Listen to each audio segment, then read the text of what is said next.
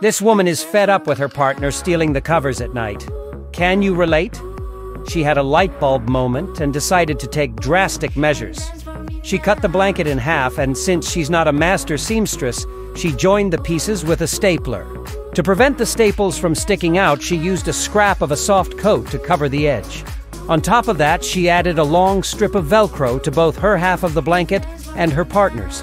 It's just that in the most desperate moments, the brain activates and these things arise, even though they seem crazy.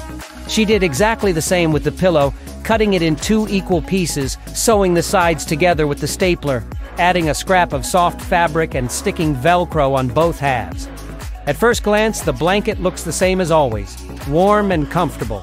But when this woman's partner turns over in bed, they each keep their half, and neither of them gets cold at night